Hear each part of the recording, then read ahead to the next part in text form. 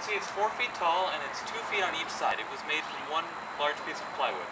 It's held together by L brackets on the inside, and there are two levels of diamond expanded mesh that sit up here at the top. Here's one panel of diamond expanded mesh.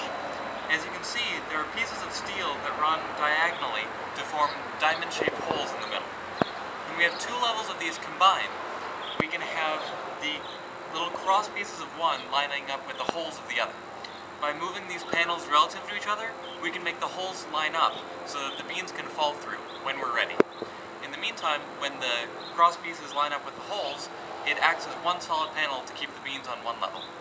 As you can see here, we have coffee beans sitting on the first layer of the multi-level cabinet. By taking this layer, shaking it back and forth,